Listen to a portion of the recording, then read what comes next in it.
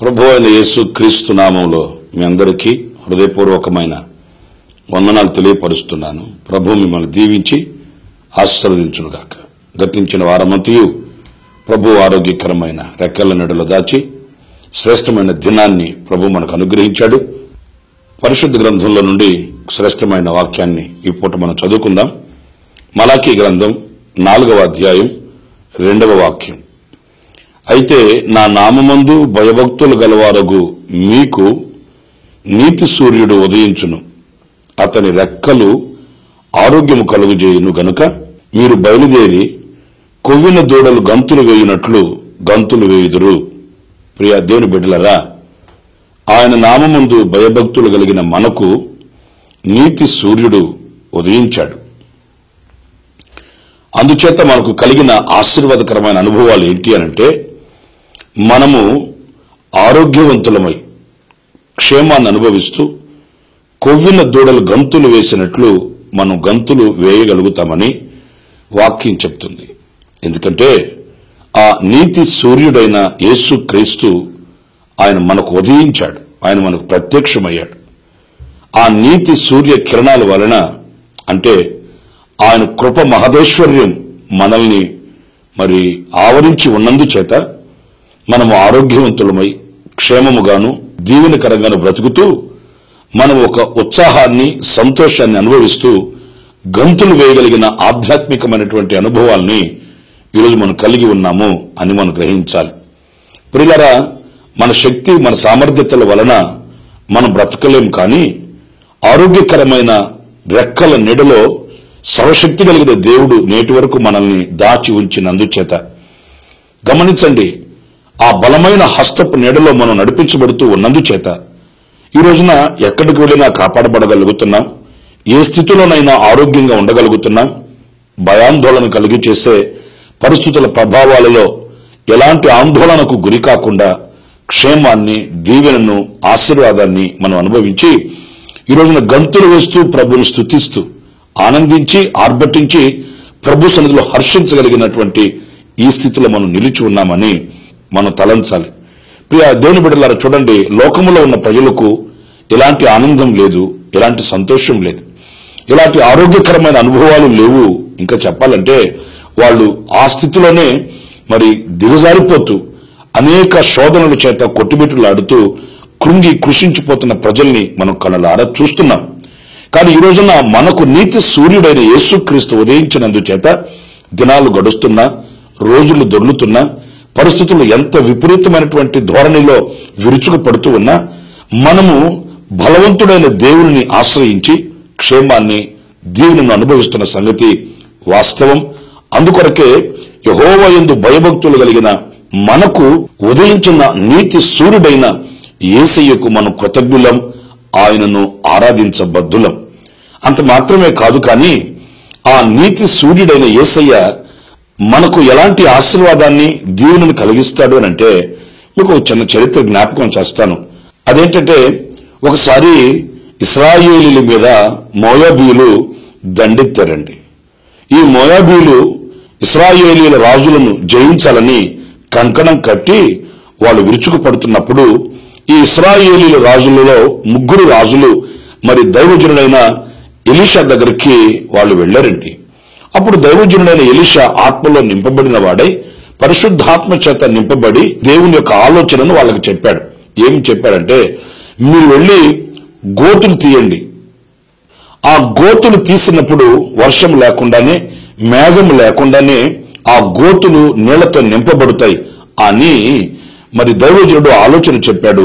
దేవుని ఆలోచన ఈ రాజులకు ఒకవేళ అర్థం కాకపోవచ్చు. ఇదేంటి, శత్రువులు మోయాబీయులు మన మీద విరుచుకు పడుతున్నారని ఆలోచన అడిగితే గోతులు తీయమంటున్నాడు ఎందుకు, దీనికి యుద్ధానికి ఏంటి సంబంధం అనే ఒక ప్రశ్నార్థకమైన అనుభవం కూడా వాళ్ళకి కలిగి ఉండవచ్చు.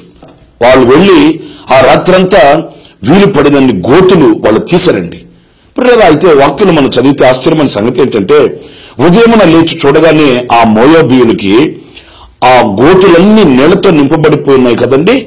ఈ నీళ్లతో నింపబడిన ఆ గోతులను చూడగానే ఆ మోయాబీయులకు ఏమనిపించిందంటే, ఈ ఇశ్రాయేలీల రాజులు ఒకరిని ఒకరు పొడుచుకొని ఒకరికి ఒకరికి కలతలు కలిగి ఒకరి మీద ఒకరు విరుచుకుపడి వాళ్ళే చంపుకున్నారు. అందుకే ఈ రక్తం సెలయేరులై పారుతుంది అని ఆ నీళ్లు వాళ్ళకి ఎర్రగా రక్తం వల్ల కనబడేసరికి మోసపోయారండి.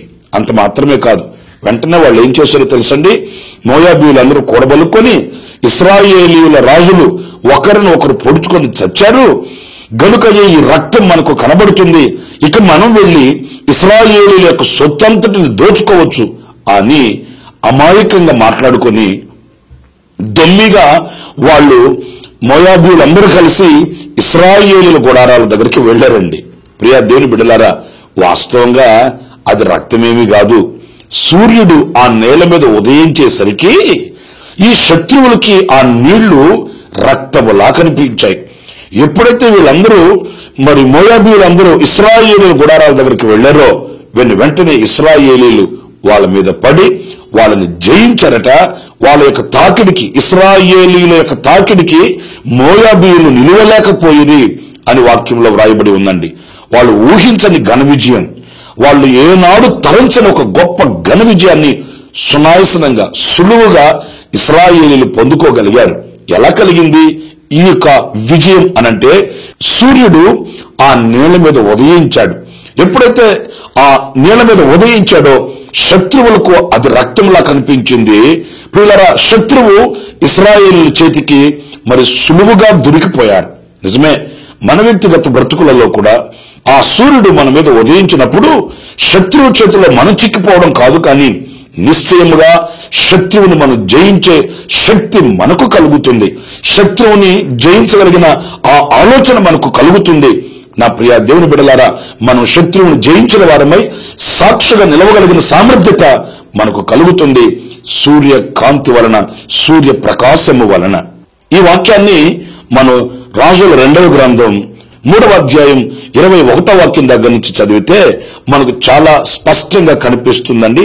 నేను 22వ వాక్యం చదువుతాను, మీరు ఒకసారి ఆలకించండి. ఉదయమందు వీరు లేచినప్పుడు సూర్యుడు నీళ్ల మీద ప్రకాశింపగా అవతల నీళ్లు మోయాబీయులకు రక్తము వలె కనబడెను గనుక వారు అది రక్తము సుమా, రాజులు ఒకరినొకరు హతము చేసుకుని నిజముగా హతులైరి మోయాబీయులారా దోపుడు సొమ్ము పట్టుకుందాం రండని చెప్పుకొనిరి.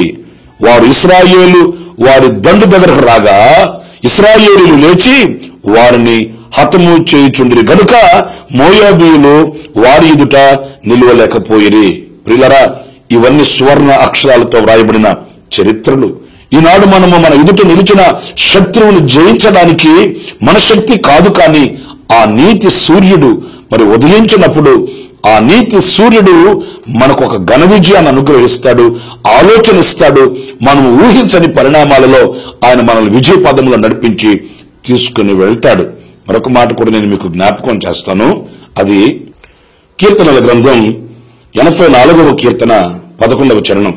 దేవుడైన యెహోవా సూర్యుడును కేడుమునై ఉన్నాడు, యెహోవా కృపయు ఘనతయు అనుగ్రహించును, యథార్థముగా ప్రవర్తించువానికి ఆయన ఏ మేలును చేయక మానడు. ప్రియులారా, చూడండి, ఇక్కడ మన దేవుడు మనకు సూర్యుడును కేడుమునై ఉన్నాడట గనుక ఆయన మనకు ఏ మేలు చేయక మానడు అని ఈ వాక్యంలో మనం గమనిస్తున్నాం. చూడండి, మనము దేవుని సన్నిధిలో ప్రార్థిస్తున్నప్పుడు మనం కొన్నిట్లనే మనం అడుగుతాం.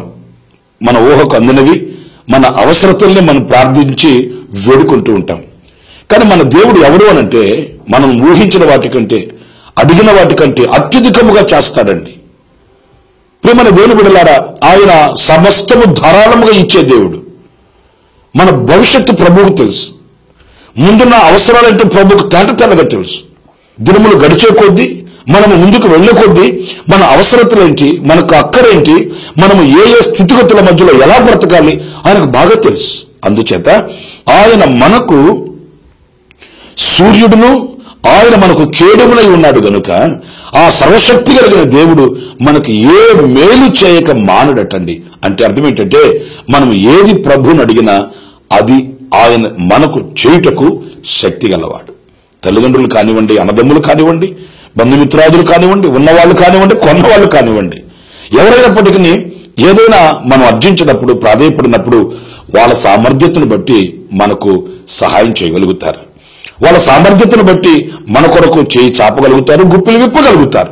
మన దేవుడు అలాగా కాదు. కానీ నా పిల్లలు, మనం ఏదైనా ఆయన సన్నిధిలో అడిగినప్పుడు మనం అడిగినవి మాత్రమే కాదు, ఇంకా ధారాళంగా మనకు అనుగ్రహించి ఏ మేలు కూడా మనకు ఆయన చేయక మానడు, సమస్తాన్ని సమృద్ధిగా అనుగ్రహిస్తాడని ఈ వాక్యంలో మనం చదువుతున్నాం. అంత మాత్రమే కాదండి, ఆయన కృపయు ఘనతను కూడా ఇస్తాడట. మనకు ఒక ఘనమైనటువంటి అనుభవాన్ని, ఘనత కలిగిన బ్రతుకుని, మనల్ని ఘనతాస్పదముగా ఆయన తీర్చిదిద్ది ఆ గొప్ప స్థితిలో ఆయన మనల్ని నిలబెడతాడు. ఎందుకంటే ఆయన మన మీద ఉదయించే సూర్యుడు, నీతి సూర్యుడు. ఈ నీతి సూర్యుడు మన మీద ఉదయించినంత కాలం ప్రియ దేవుని బిడ్డలారా మనం ఘనంగా ఉండగలుగుతాం, కృపను పొందుకోగలుగుతాం. అంత మాత్రమే కాదు, అనేకమైన మేలులు అనుభవించగలుగుతాం.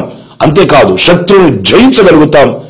అతని రెక్కల నీడలో ఆరోగ్యంగా మనం బ్రతకగలుగుతాం, సురక్షితంగా మనం నివసించగలుగుతామని ఈ వాక్యం మనకు సెలవిస్తుంది. ఆ రీతిగా ప్రభు మనల్ని నడిపించునుగాక. తలలోంచండి, ప్రార్థన చేసుకుందాం. దయాదాక్షణ్య పూర్ణుడా, కృపా సత్య సంపూర్ణుడా, మీకు స్తోత్రాలు చెల్లిస్తున్నాను నాయన. మీరు నీతి సూర్యుడిగా ఉదయించారు. మీ రెక్కల నీడలో ఉన్న ఆరోగ్యాన్ని మాకు ప్రసాదించి మేము నాయన గంతులు వేసి మిమ్మల్ని ఆరాధించేటట్లు, స్తుతించేటట్లు మా స్థితిని మీరు మార్చారు. అందుకు నీకు స్తోత్రాలు చెల్లిస్తున్నాను. అంత మాత్రమే కాదు, శత్రువుని జయించే ఆలోచన నాయనా, మా శత్రువుని జయించగలిగిన శక్తిని మీరు మాకు అనుగ్రహించి నా తండ్రి సులువుగా సాతానుని జయించి విజయ విహారం చేయనట్లుగా, మేము విజయము కలిగిన వారముగా బ్రతుకున్నట్లు నా తండ్రి మీరు మాకు కృపను అనుగ్రహించి నడిపిస్తున్నారు. అందుకు మీకు వందనాలు చెల్లిస్తున్నాను. ఆ రీతిగానే మీరు మాకు ఘనతనిచ్చే దేవుడవు, కృపను అనుగ్రహించే దేవుడవు, ఖేడమై ఉన్న దేవుడవు, మా మీద ఉదయించిన నీతి భాస్కరుడవు. అందుకు మీకు వందనాలు. మీ వెలుగు చేత మమ్మల్ని నడిపించి మీరు మా మీద ఉదయించి ప్రభువా అనునిత్యం మమ్మల్ని నడిపించి మహిమ మీరు పొందుకొనమని మమ్మల్ని ఒక్కొక్కరిని మీ చేతులకు సమర్పించుకుంటూ యేసు ప్రశస్త నామములో ప్రార్థన చేసి వేడుకొనుచున్నాను తండ్రి. Amen, amen. ప్రభు మిమ్మల్ని ఆశీర్వదించి దీవించునుగాక. ఆమెన్. నవంబర్ నెల 21వ తేదీ సాయంకాలం విజయవాడ నగరంలో జింకానా గ్రౌండ్ లో స్వార్థ స్వస్థత సభ, ఒక బహిరంగ సభ ఏర్పాటు చేయడం జరిగింది. ఈ సభకు మిమ్మల్ని అందరినీ ప్రేమతో ఆహ్వానిస్తున్నాను. మర్చిపోవద్దు, నవంబర్ నెల 21వ తేదీ సాయంకాలం 7 గంటలకు విజయవాడలో ఉన్నటువంటి జింకానా గ్రౌండ్స్, గాంధీనగర్ లో జింకానా గ్రౌండ్స్, ఈ గ్రౌండ్ లో జరిగే బహిరంగ సభకు ప్రేమతో నేను మీకు ఆహ్వానం తెలియపరుస్తున్నాను. మీరందరూ కుటుంబ సమేతంగా పాలు పొంది దేవుని దివ్యమైన ఆశీర్వాదాలు పొందండి. అలాగే ఈ కూడిక కొరకు మీ ప్రార్థన సహకారాన్ని కూడా అందించి ఆ కూడిక ఆశీర్వాదం కొరకు మీ వ్యక్తిగత ప్రార్థనలో ఎత్తిపట్టండి, ప్రార్థన సహకారాన్ని అందించండి. ప్రభు మిమ్మల్ని దీవించి ఆశీర్వదించునుగాక. ఆమెన్. హోసన్నా సువార్త స్వస్థత సభ నిర్వహించే తేదీ నవంబర్ 21వ తేదీ రాత్రి 6 గంటలకు. ఈ రాత్రి నీ హృదయ ఆవేదన ఎరిగిన దేవుడు నీ మీద ఆయన బాహువు చాపి ఈ రాత్రి గొప్ప కార్యం చేయబోతున్నాడు. ఆ గొప్ప కార్యము చేత ఇక మీదట నేను కదల్చేవాడు లేనే లేడు, నీ జోలికి వచ్చేవాడు లేనే లేడు, నీకు హాని తలపెట్టేవాడు లేనే లేడు. విజయవాడ. దైవజనులు పాస్టర్ రమేష్ గారు ప్రవచనాత్మకమైన శుభ సందేశాన్ని అందించి ప్రత్యేక ప్రార్థనలు చేదురు గనక మీరును పాలు పొంది మెండుగా యేసయ్య దీవెనలను పొందుకోవాలని ప్రేమతో మిమ్ములను ఆహ్వానిస్తున్నాం. నవంబర్ 21వ తేదీ రాత్రి 6 గంటలకు. స్థలం bishop అజనయ్య school ground, Vijayawada. వివరములకు hosanna Mandir, చింతలకట్ట road, Yanamala కుదురు. హోసన్నా సువార్త స్వస్థత సభ. అందరూ ఆహ్వానితులే.